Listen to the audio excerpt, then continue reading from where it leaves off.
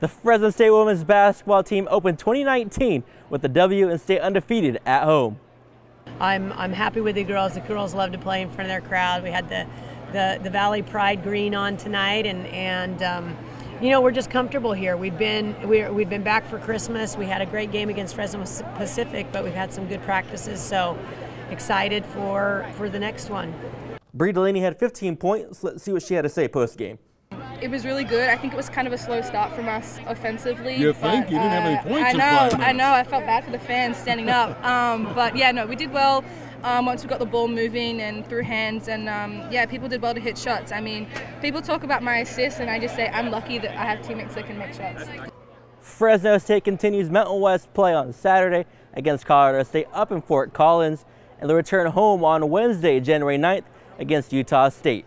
Reporting for Fresno State Athletics, I'm Adrian Loveno.